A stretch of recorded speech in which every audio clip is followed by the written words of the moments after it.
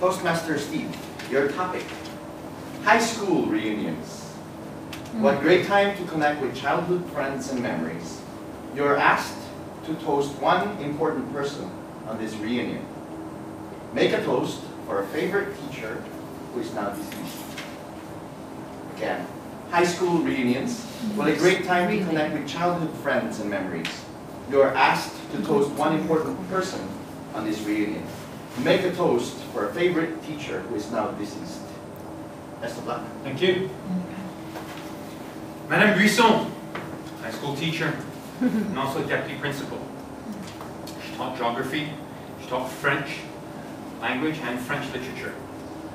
She was passionate about her work. She was also a single mother and had many responsibilities to deliver. She lived in the south of France.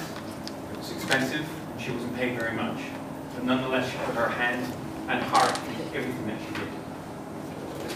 I remember her from geography class, where she would draw the most beautiful landscapes in terms of how the weather and the fog would come in, why it would come in, and why it used to form.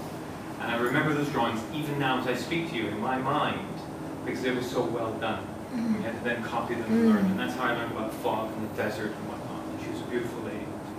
And I also remember her explaining French literature and doing it with passion. And it's not easy, it wasn't my favorite subject, and I can tell you I didn't do particularly well at it.